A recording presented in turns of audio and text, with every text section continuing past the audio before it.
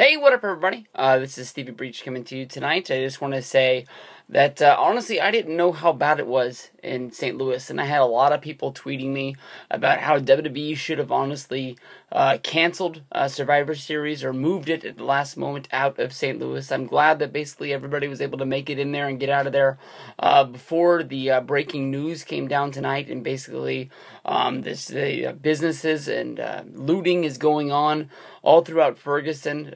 So to anybody who lives in that area, may God be with you. I know that this is just me talking on a video, but honestly, I hope all of you guys stay safe. Anybody that traveled into St. Louis to see Survivor Series, I'm glad that you guys made it out. And from here on out, we'll just be talking about wrestling. I don't want to get into the politics of everything that's going down around there, but just I'm glad that everybody's safe. When it comes down to it, tonight was a big Monday Night Raw. Michael Hayes on Twitter promised us a night full of surprises.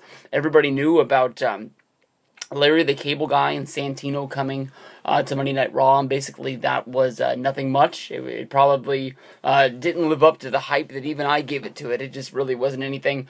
Everything came down to basically Triple H and Stephanie saying goodbye to the WWE. I was really thinking that they were going to be on Monday Night Raw tonight. I thought there was no way in the world, basically, that WWE was going to let, them walk away without one more appearance on television, basically them being able to say goodbye. Even though Vince basically said last night that they would not be allowed to be on television, they would just be workers in the office that had desk jobs, and that would basically be it. But the show kicked off with the Authority basically coming down to the ring, talking trash about everything that happened last night, basically putting all the blame on losing that match on Sting. Calling him a washed-up has-been, pretty much, in Triple H's words.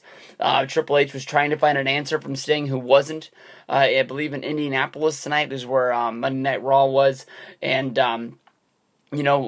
Triple H was saying maybe you just wanted to bring some credibility to your career by standing in the ring for 30 seconds with me. Really hyping up the fact that I think a lot of people are thinking that Sting versus Triple H is going to be a WrestleMania match. I know that Bryan Alvarez on the Bryan and Vinny show last night ran through the expected as of right now. Things are always expected to change as things go along. There's always injuries. There's always people to get over. There's always changes on the cards to move things around and try to make a better show. But Sting versus Triple H was one of the matches that is on the docket for WrestleMania 31. So basically just adding a little bit more fuel on the fire. I got a lot of tweets from people tonight basically being upset about Sting not being on Monday Night Raw. But honestly, in my mind, when it comes down to it, Sting is a guy that should be left off of television. He's the guy, much like The Undertaker, that needs to sort of, have a lot of space and a lot of time in between each appearance. That's what gives it a lot more credibility to the fact. If you think about, when Hulk Hogan was in TNA, or maybe even when Sting was in TNA, there never was a time of missing Hulk Hogan to make each appearance a little bit more meaningful. A lot of times on Monday Night Impact, but a lot of times on TNA, and the Impact show, basically, there was times when you saw Hogan in almost every segment, no matter if he was involved in the angle or not. It seemed like every angle that went down in TNA for a good little while, highly involved Hulk Hogan. I don't know if that was through Dixie Carter or Eric Bischoff or Hogan himself, trying to make sure that he was the focal point of everything that was going down. I think the Bully Ray versus Hogan sort of feud that went down with him marrying Brooke was a very good angle, and I really can't think of anything else that went down in TNA that was really good with Hogan being there. But Hogan, Flair, all of these guys, especially Sting, Undertaker, the less you see these guys, the better it is. WrestleMania is a long way away, and we're gonna have to work our way to get there. Basically, Triple H and Stephanie were saying their ways to say goodbyes, and basically they were saying that it couldn't get any worse than the way they were feeling right then, and that is when the Daniel Bryan music started, and everybody knows as it kicks off, man, and that pop was freaking insane. Indianapolis got an awesome return tonight. I never saw anything, never heard anything, never even guessed that Daniel Bryan would be a guy to bring back to television. But the moment that I saw it, I was like, there's nothing better than that right there. That is the best thing they could have done. Whoever came up with that idea and was able to get Bryan to the show and not let anything leak about it, much like the Sting rumors that started to circulate. I believe it was Friday night or maybe even on Saturday. They got real strong. Basically, everybody knew that Sting was going to be there. Roman Reigns was there. Randy Orton was there. So basically, nothing about Survivor Series was a surprise, but this was a big surprise. And this is one of the biggest surprises that has got me in a long time. Maybe it's my own fault. Shawn Michaels said in the past that the internet is the one thing that was the worst for wrestling. There are no surprises anymore, but when Daniel Bryan came out tonight, I honestly was surprised. It was the first time since I turned my cable off. I was really upset that I was not going to be able to watch Monday Night Raw live on television, or I watched it on my DVR when I got home. I would have to go home, and I'd have to I thought I was going to have to download the show, but I ended up finding some videos on YouTube that somebody was lucky enough to post up for me, and I was able to check those out. Thanks, Trademark. And go from there. But Daniel Bryan coming back was an awesome moment. He basically said that he was asked to be in charge of Monday Night Raw tonight. He kept on saying tonight. He kept on saying that he was in charge. Well, here's the deal. Who asked you to be in charge? I mean, the authority has no authority anymore. Vince McMahon seems to be the only guy that has any stroke that's going around in WWE. And why not just say Vince called you? If you're saying that you were asked, who asked you? I know it's a small question, but it's the one thing that's really on my mind of we need to know who is pulling the strings around the place. And it's awesome to have Daniel Bryan back as the one-night GM. And basically he ran down the authority, basically saying that he was going to put all of them in their place.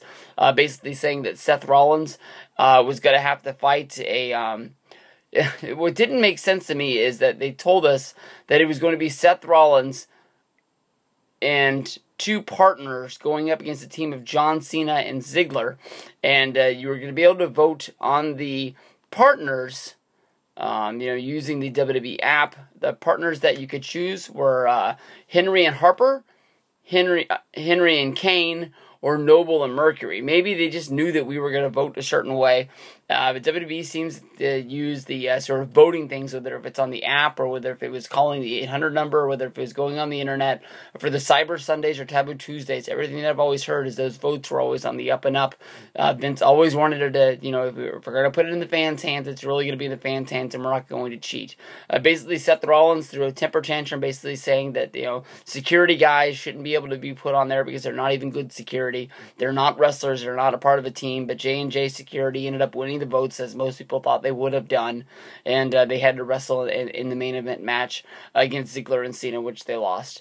Then, of course, as they ran down everybody on the list, basically Kane got put in charge of food and beverages, where he had to go work in the concession stands throughout the night. Rusev had to choose whether if he wanted to either compete in a battle royal with 20 men for the United States Championship, where he could have won and he could have lost the belt. He had 19-1 odds of losing the title, so he went with the pledging of the the Pledge of Allegiance, and it looks like maybe Jack Swagger is going to be the number one contender again for the United States Championship. He's a good guy to pick. He's one guy that took Rusev to the limits.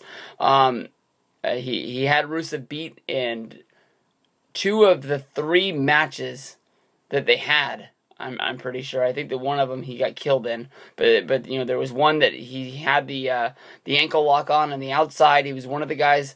Rusev was one of the guys that really sold for Swagger and made it really look like $1 million, and really come through with all of that. Basically, it was a Big Show. He sort of sank his own fate. He came out there and delivered a promo, and and you cried a little bit about making a big mistake. I don't know what the hell they're doing with that. I would think Cena would come out and just want to whoop his ass, but the GM puts you into a role. You got to be into that role, and Mark Henry got put into a match where he had to fight against Ryback. So that was everything that went down with the opening segment, and that was basically to set up everything along the lines for Monday Night Raw. It was what it was. It seemed like this was a pretty good Raw. It seemed like it was The Daniel Bryan return was something that you didn't want to miss, but really anything else along the way isn't anything. Next week is the last week before the return of Brock Lesnar, so next week will be the last the last Raw without Brock. See what they do there to set the pace, whether they're going to take him and put him on the TLC show. It seems like that's a little bit too soon to start booking to it, or maybe they're going to sort of give it a long-term book between Cena and Brock for the Royal Rumble and see where we go from there. So, peace out, everybody. Thank you very much, Daniel Bryan, and the yes returns to the WWE. But he said tonight, so we're going to see where we go from there. The Raw GM is back, or the anonymous Raw GM is back. I guess they're making us forget that they told us it was Hornswoggle by Santino exposing him from underneath the ring. That one night he was dressed up like Sherlock Holmes. So we're going to have to see where they go from here. I mean, I don't know, dude. Excuse me! 2010 is calling.